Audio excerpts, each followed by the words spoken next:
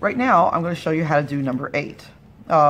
In number 6, and I finished my value scale off camera, and I just used the exact same paint I used here, but I used it twice here, 3 times here, 4 times here, and 5 times here. And you can see that the layers, the transparent layers, it just creates this darker and darker value. But we left this part unpainted because we're using the white of the paper. Oftentimes, if you have a shiny object and it's got a highlight on it, you have to leave that highlight white from the very beginning. And my apple, I'm going to paint this shiny red apple, and I'm going to do that by just leaving that white highlight spot alone. So you can see I didn't paint exactly neatly. And watercolor is, when you look at watercolor painting, sometimes the artists aren't that neat.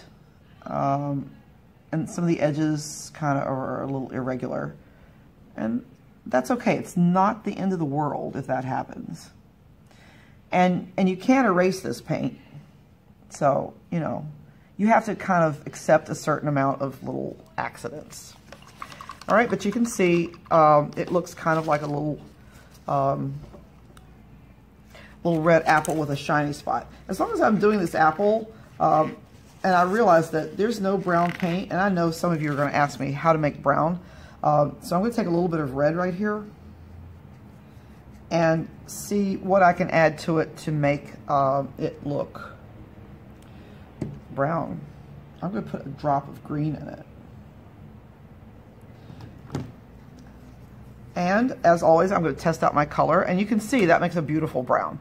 So all I did was take 2 or 3 drops of red and add 1 drop of green. And because they're complementary colors, you get those neutral colors like grays and browns, and that's a good brown. So I'm going to just, while I'm right here, I'm going to paint my stem, and I hope some of you are kind of predicting in your mind what might happen when I paint that stem while this area is still wet. So I'm just hoping that that's what you're doing. And this big fat brush, look how skinny the tip is when it's wet. So this is a good brush. And I can get right down that little stem and paint that brown stem. And I'm going to, oh, there it goes. Did anybody predict it was going to bleed? Okay.